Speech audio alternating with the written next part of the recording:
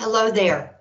We're going to talk about solving quadratic equations with the square root method and with the quadratic formula.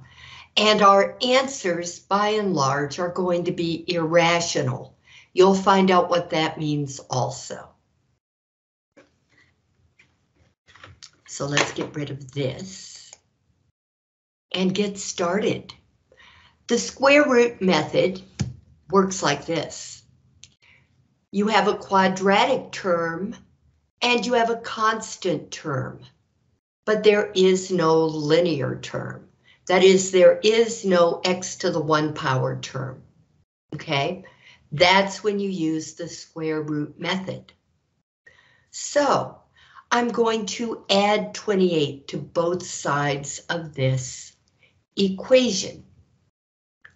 Plus 28 plus 28.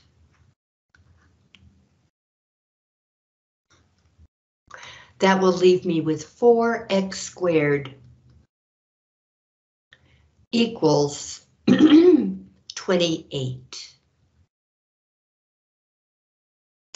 Now the 4 and the x squared are two separate entities. We have 4 times x squared. So I want to isolate the x squared. I'll divide 4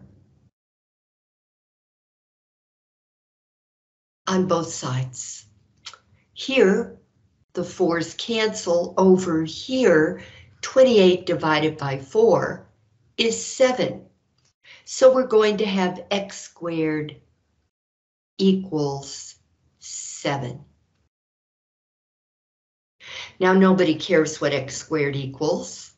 What we want to know is what does x equal?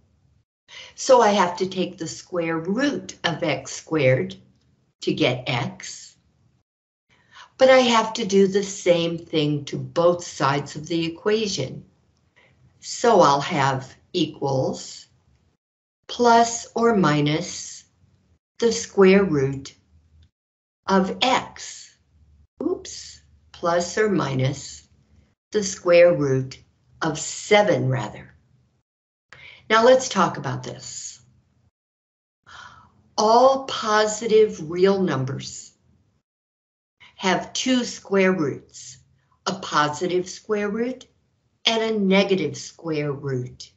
You would have learned that in an earlier class, although not a lot of attention is paid to it. But we're paying attention now. Okay, so this is a way of acknowledging the truth of that situation. Our answers are going to be, our solutions are going to be x equals, well, let's start here. Positive or minus the square root of 7. Okay, because 7 has two square roots, a positive square root and a negative square root. Let's look. The square root of 7, if I square it, equals 7. That's how I know that the square root of 7 is the positive square root of 7. Now, negative, the square root of 7 squared equals, well, a negative is like -1, and -1 squared is +1. The square root of 7 squared is 7. And 1 times 7 is 7.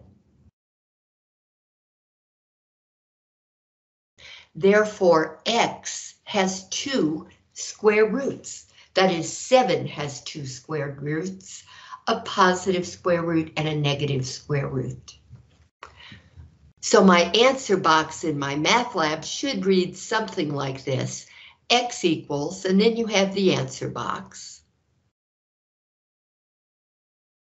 negative the square root of 7, and positive the square root of 7. That was fun. Let's do it again. I have 4x squared equals 8 this time. Again, I can divide out the 4. 4 over 4 is 1, so they cancel. And I'll have x squared equals 8 divided by 4 is 2. Now I take the square root of both sides of the equation, and I put a plus or minus on the outside of the radical of the number, of the constant. The square root of x squared is x equals negative the square root of 2 and positive the square root of 2. And that's what will go in your answer box. I know that may be something of a surprise to you, but that's just the way we do the square root method, for the reasons I already stated, that every positive real number has 2 square roots, a positive square root, which is also called the principal square root, and a negative square root. So we have to take care of both of them.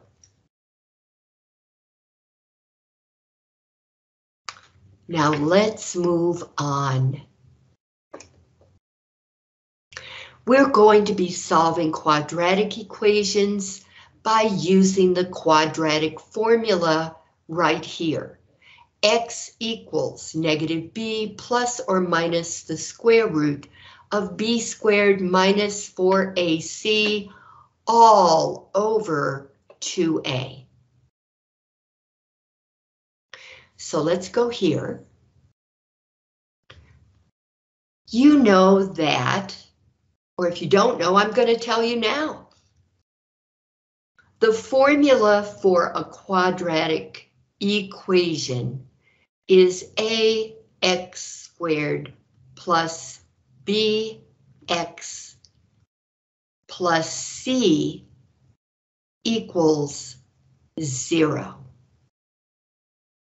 So this is not that. You have a quadratic term and a constant term equals a linear term. I have to make that into a 0, and I'll do that by subtracting 96z from both sides of the equation.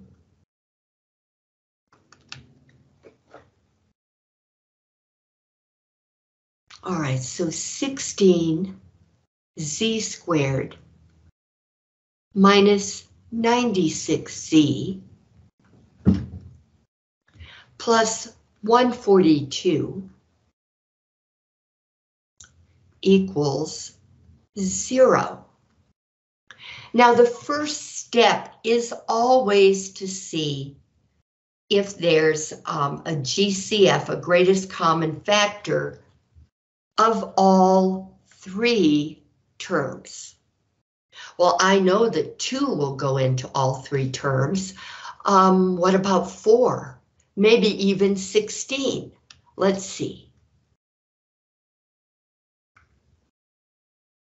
Okay, 16 divided by 2 is 8. I already know that. How about 96? 96 divided by 2 is 48. All right, so right now, 2 times 8z squared minus 48 times 2 times z plus 71 times 2 equals 0. Let's pull the 2 out as the GCF and study what we've got left. 2 times 8z squared minus 48z plus 71 equals 0. Now there is a great thing about GCFs when you're working with an equation, especially an equation equal to 0. Because remember, when you've got an equation, you can do anything you want, as long as you do it to both sides of the equation. Well, I want to divide by 2. Divide by 2 on both sides of the equation. 2 divided by 2 cancels, leaving me with 8z squared minus 48z plus 71. And that's going to equal 0 divided by 2, which is 0. You can try that on your calculator and you'll see 0 divided by 2 is 0. No error message. The other way around would be a disaster. 2 divided by 0. Hello? That was my friendly mailman. Up, letter carrier. All right, 2 divided by 0 gives you an error message, but 0 divided by 2 just gives you 0. Okay. Now, A is 8. B is negative 48. And C is positive 71. And we're going to use the quadratic formula. How do I know? How do I know I can't factor? Well, see, I already looked at the answers. Whenever you have square roots in the answer, you cannot factor. But you can try. You can multiply A times C and then try to find 2 factors that will add up to negative 48, and it won't work. You won't be able to find them. So go ahead and give it a try. I dare you. Okay. So here we go. Z. Wait a minute, I have to arrange things here. There we go. Z equals negative B plus or minus the square root of B squared minus 4AC all over 2A. All right, well, that's going to equal negative B, and B is negative 48, plus or minus the square root of B squared, which is parentheses, negative 48, squared minus 4 times A times C, all over 2A. How about that? Now, the first thing I usually do is I take what's underneath the radical A radical sign is a root sign. And what's underneath is called the radicand. Right here. Let me put an arrow. Radicand. Radicand. Ends in a D. The radicand. That is nothing but a smudge.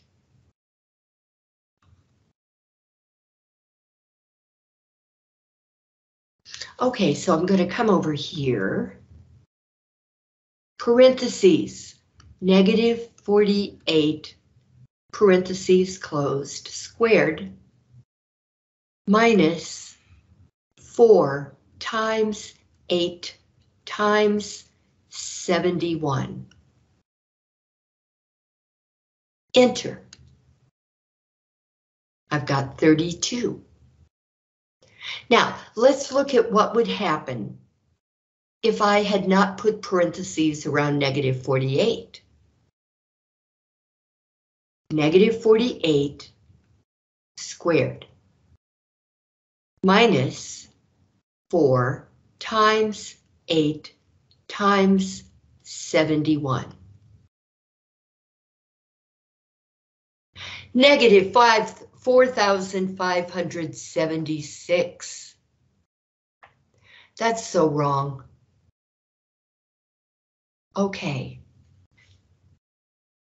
My point is made. Now, I put that in and I remember it was 32. So now,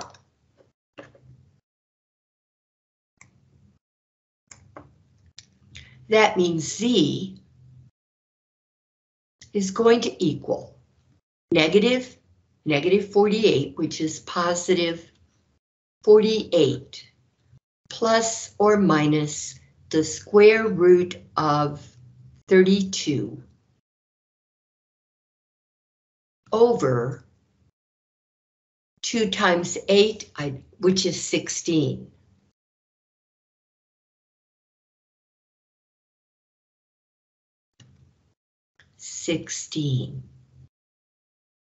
No, do not divide 16 into 32. Instead, we're going to do this. We have to reduce or simplify the radicand. So 48 plus or minus the square root of 16 times 2 over 16 equals 48 plus or minus the square root of 16 times the square root of 2 over 16.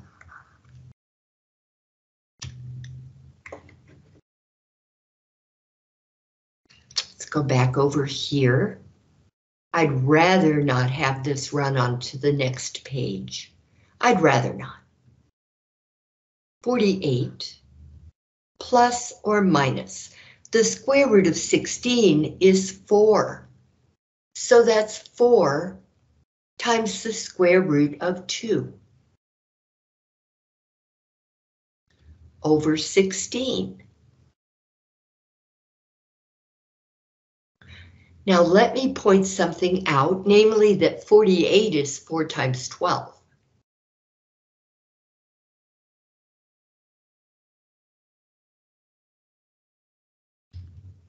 So we have 4 times 12 plus or minus 4 times the square root of 2.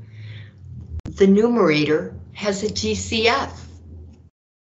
I'm going to pull it out to the front. 12 plus or minus the square root of 2 over 16, which is 4 times 4. Well, okay, the 4's cancel, leaving me with 12 plus or minus the square root of 2 over 4, which is the more normal way to write this, but notice that that's not what the authors did. So we can let them get away with it. And here's what they're doing.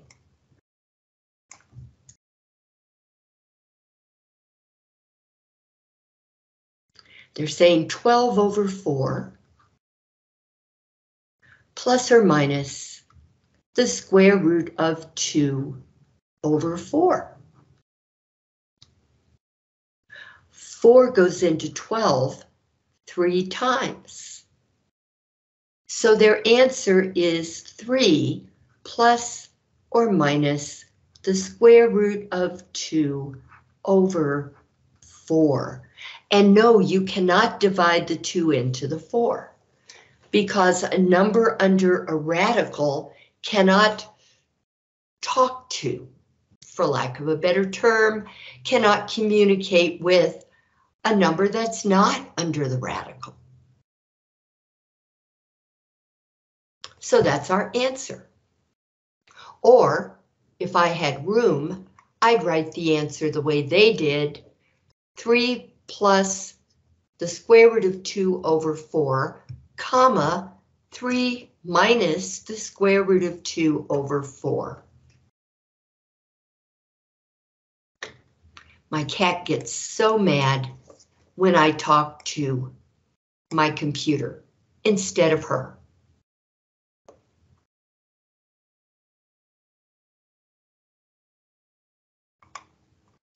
Now you might be wondering what the heck is going on here. Let's do some more and you'll see.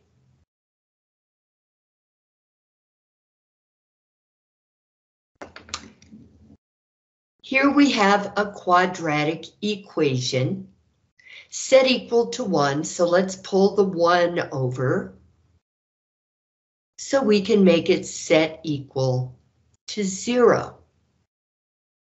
That's going to give us 2x squared minus 13x minus 1 equals 0. So now I can write the formula for all quadratic equations.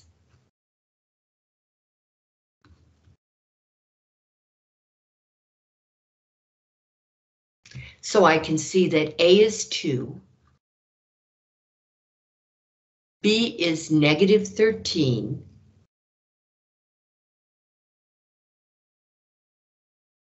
and C is negative 1.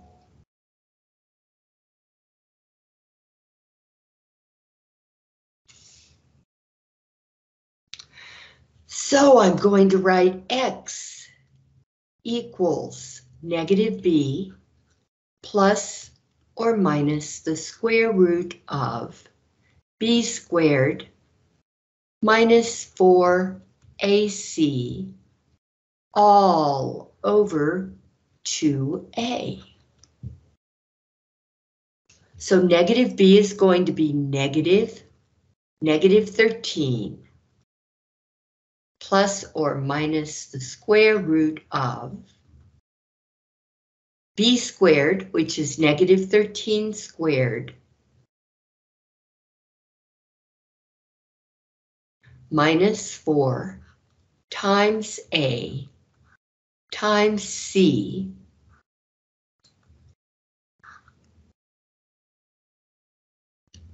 all over 2 times A. Okay, let's see how much room we have. Oh, the whole page. Okay.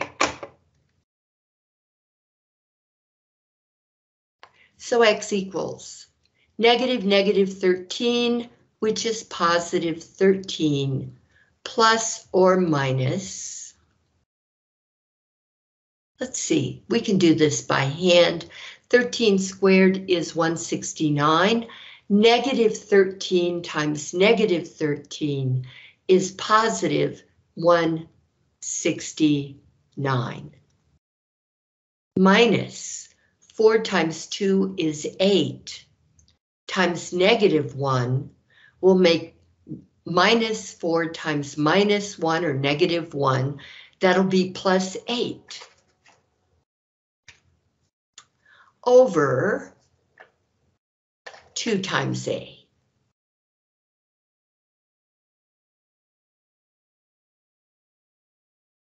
And 8 is A, rather. A is 2.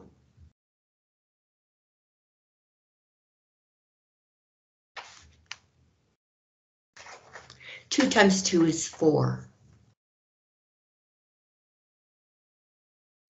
All right, X equals 13 plus or minus the square root of 177 over 4. And look, this is their answer. 4 won't go into 13, so why bother to put 13 over 4? And the square root of 177 will not break down. It doesn't contain a perfect square. So you gain nothing in particular from writing this as two separate fractions. In fact, this is considered to be the best way, the most simple way to write this, not doing what the writers of the book or the people who programmed the answers, not doing what they did up here, but writing it as one fraction and one fraction. That's much more simple. So we have simplified, and we've simplified completely. There's your answer right there.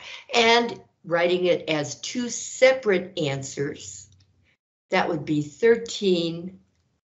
Well, I like to put the minus first, and there's a reason. 177 over 4, it doesn't matter. 13 plus the square root of 177 over 4. And that goes in the answer box in my math lab.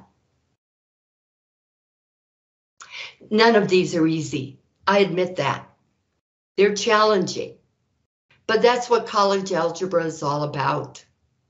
It's growing, dealing with all those challenges. All right, here is a quadratic equation set in the right order and according to the formula. Ax squared plus bx plus c equals 0. So that a is going to be 1, b is 6, and c is negative 6. So here we go. X equals negative b plus or minus the square root of b squared minus 4ac. Oh, all over 2a. Sounds better in the shower. Need a drink of coffee.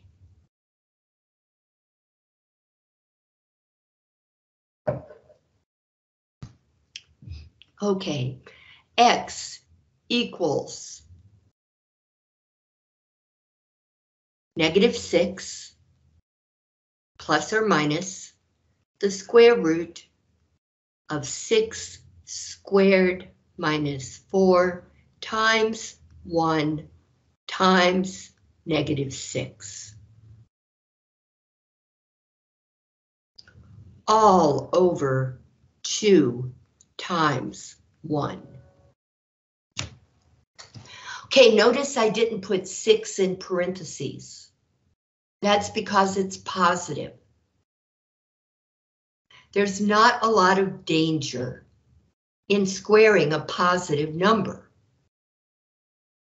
and your calculator will know what to do with it. But the problem is the calculator.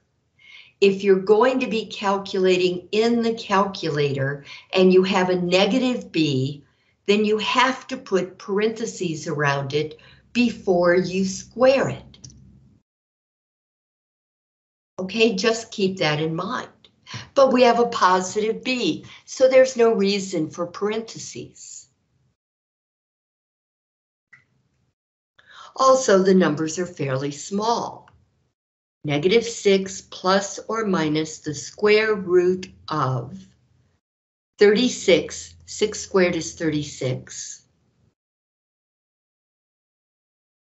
-4 or -4 times 1 is -4 times -6 is plus 24. And then I pull the top of my radical on out to cover everything that should be under the radical. Now, okay, over 2 times 1 is 2.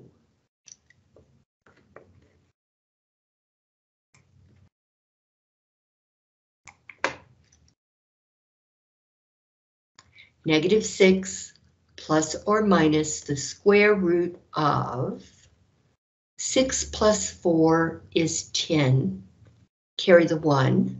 1 plus 3 is 4, plus 2 is 6, over 2. Now, just like with fractions, whenever you have a number under the radical, you have to be aware of whether or not you have to simplify it. You do have to try. And this time you can do it. How do you know? Well, you break down 60 and you find out if it's got a perfect square as one of its factors. -6 plus or minus the square root of 60. Let's take 60 apart.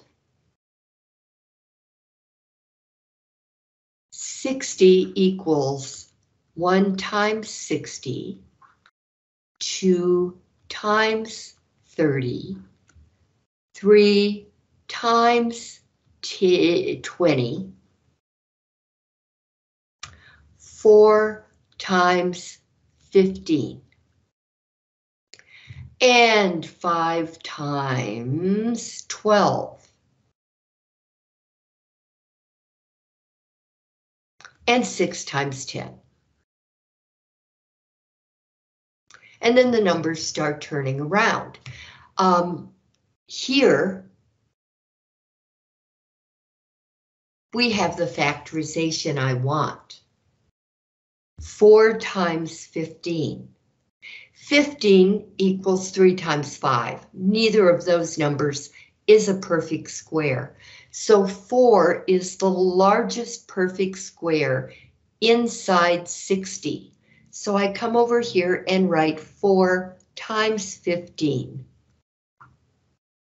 all over 2 equals -6 plus or minus the square root of 4 times the square root of 15 over 2. And that equals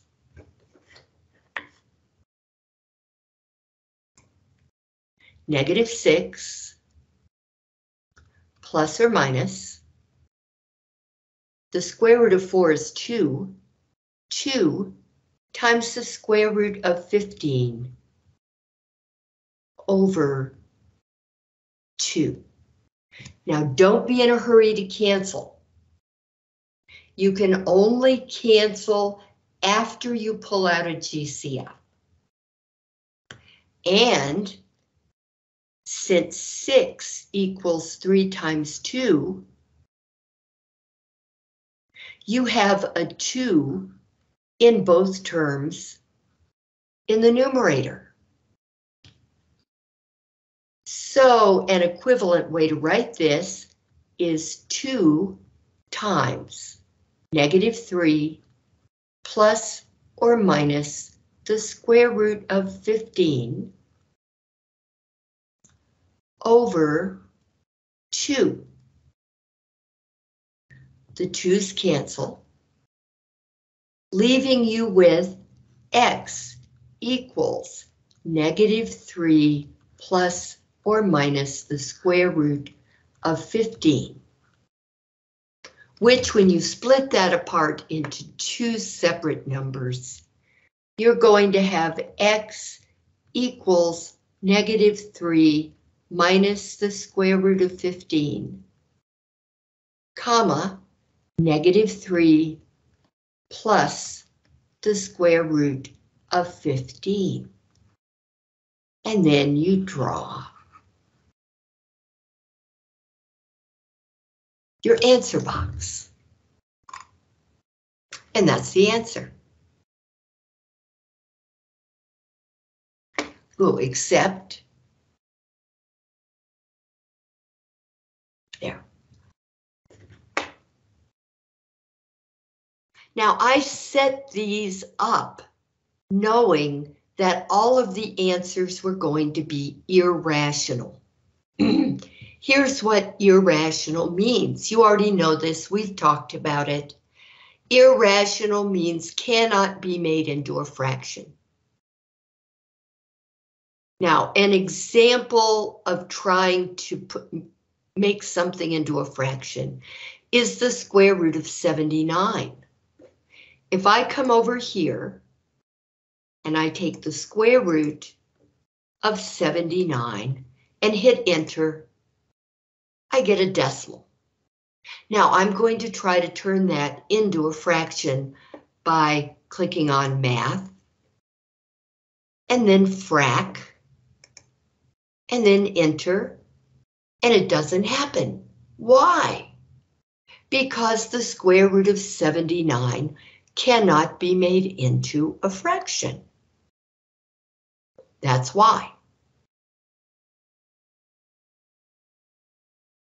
Can anything under a radical ever be made into a fraction? Yes. How about 25 divided by 16? I'm going to math frac that. Math frac enter. Oop! I made a mistake. I'm going to show you what the mistake was. It's very educational. Second x squared, 25 divided by 16. You know what I didn't do? Look how frac is underneath the radical there. That's why I got an error message. I have to come over here and click the right arrow button so that I come to the end of the radical. Then I can click on math, frac, enter. And there's my answer. We made the square root of 25 over 16 into the fraction 5/4. That means the square root of 25 over 16 is rational. But the square root of 79 is irrational. Most of the time, for what you're doing, irrational numbers are going to be square roots of numbers like 79. Okay, now let's do this and pretend we don't know the answer. I'm going to subtract 5 from both sides of this equation so that I get 6x squared plus 14x minus 5 equals 0. Well, we could try, and this is what I mean by trying and seeing if you can factor this. If I can multiply 6 times negative 5 and get negative 30, and then try to find a pair of factors that will add up to 14, then this is factorable. Let's see. Negative 30 equals negative 1 times 30, negative 2 times 15, negative 3 times 10, negative 4, no, negative 5 times 6, and 1 times negative 30, 2 times negative 15, 3 times negative 10, and 5 times negative 6. None of these add up to positive 14. Negative 2 plus positive 15 will give you positive 13, but not positive 14. So it's useless. Oh, and by the way, we do not have a GCF for all 3 terms. So I won't be pulling out a GCF either. Instead, we're going to let A equal 6, B equal 14, and C equal negative 5. So X equals negative B plus or minus the square root of B squared minus 4AC all over 2A.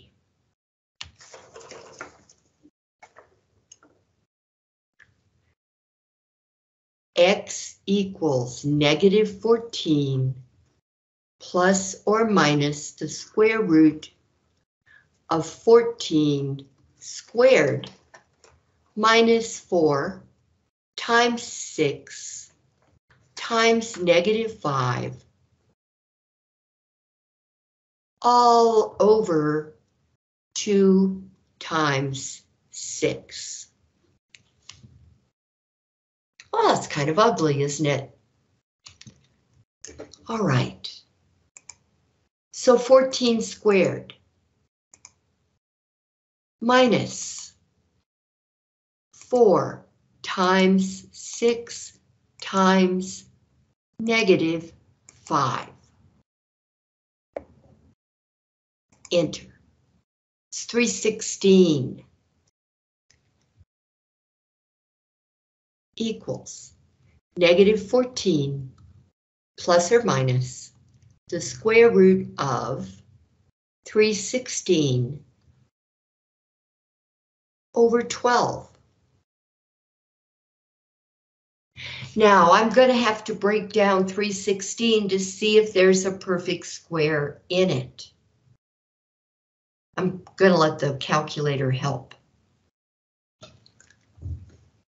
In fact, I'm going to, I'm not, that's too much trouble. So 316 divided by 2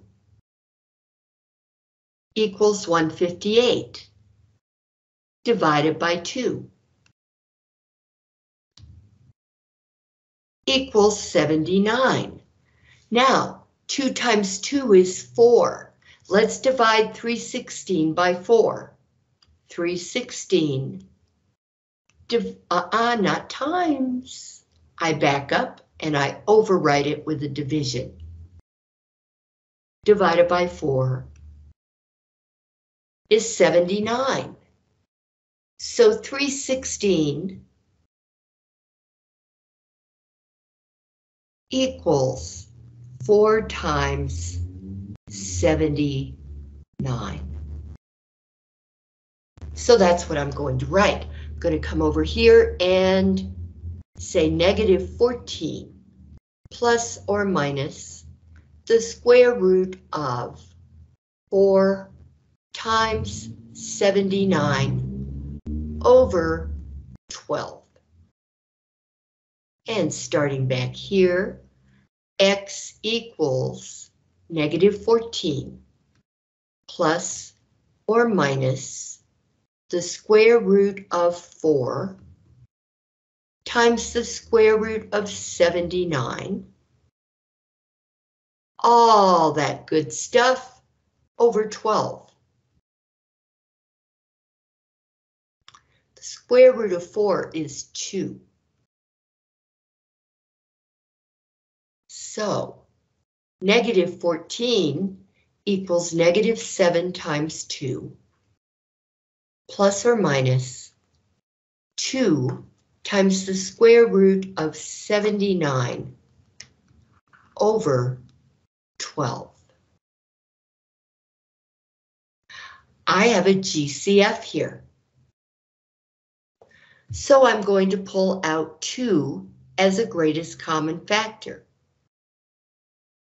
Negative 7 plus or minus the square root of 79 over 12, which is 2 times 6. So the 2's cancel. That's the only really safe way to cancel. Now the answer I'm left with is negative 7 plus or minus the square root of 79 over 6. Let's see if they agree. Yes! I am delighted. Okay, so what do I know here? X equals negative 7 minus the square root of 79 over 6, comma, negative 7 plus the square root of 79 over 6.